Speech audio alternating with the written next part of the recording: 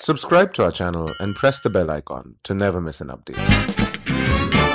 When you left home, you left with a sense of pride that you're going to do a PGDM course. Now you come here and then you realize that the people are way ahead of you. So that pride gets shattered on day one.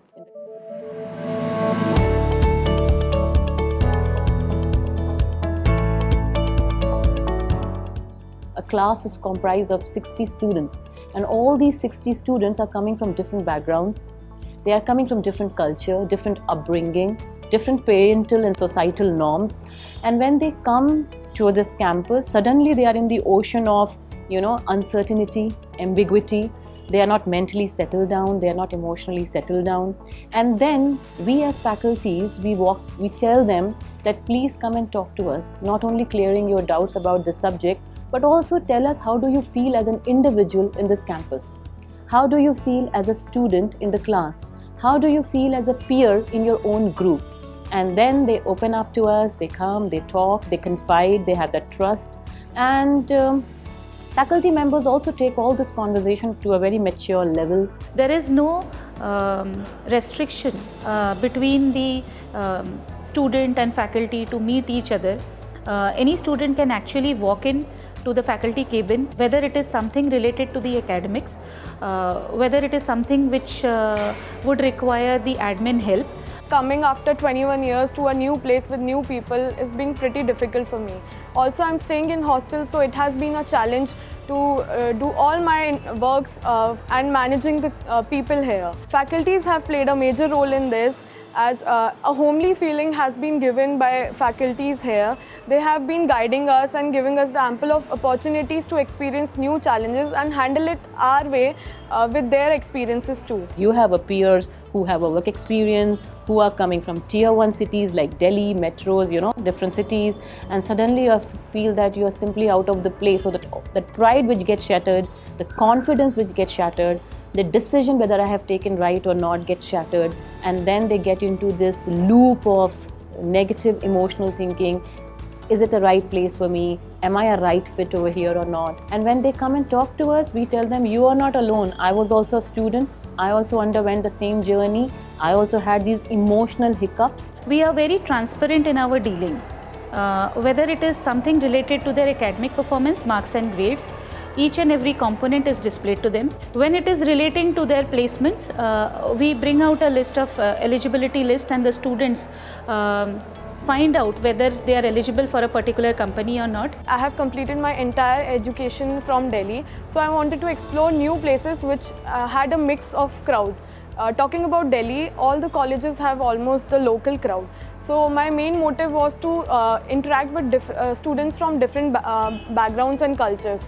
So the reason why I chose Pune and Bangalore, and I shortlisted all the colleges here because I wanted to experience this cultural diversity.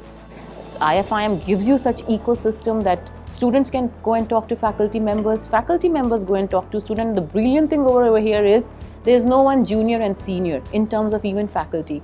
Sometimes a simple interaction with a student can be a learning lesson for a faculty also. We tell the student to define what they want to do and what they want to be. For this, we have designed a dual mentorship program. One is a faculty mentor and one is an industry mentor. And we divide the student as per their specialization. So let's say I am a student who has selected finance. I'll get a faculty from the finance area, and I'll get a corporate mentor who belongs to the domain of finance, having an experience of minimum 12 to 15 years. That mentor would help me align my corporate related dream to my academic courses and align my selection to that dream which I want to achieve. So I believe that many of the failures of life happens when people do not realize that how close they are to the success. The key of a successful learning is also an effective engagement with the students. Since we believe in this philosophy, in fact, IFIM also has designed a structure where you engage the students when the students are joining IFIM, and one is post learning where they move to the corporate. We have around 40 plus industry experts from the top of these industries. They have committed their at least 3-4 hours in a month for a particular set of around 8 to 10 students. They spend, or students also spend one-on-one with them at least for half an hour to 1 hour every month to review the progress and also take inputs from them. Where do they lag? And also maybe just, how do they go? Because maybe work out an individual development plan itself. Because unlike every institutions, we believe that, maybe you should know where you want to be after 10 years down the line, right? So most of the time we have seen that people just, go with the specialization, just thinking that what are the opportunities at this point of time. And later on they regret because that is not aligned with their goals. There's a mismatch. So to avoid that, we just did this fantastic program, and the feedback is also excellent because we have seen more satisfied people coming out of these exercises. One of the students was, mentioning me while during that time, he's good in numbers, so he would just take a finance.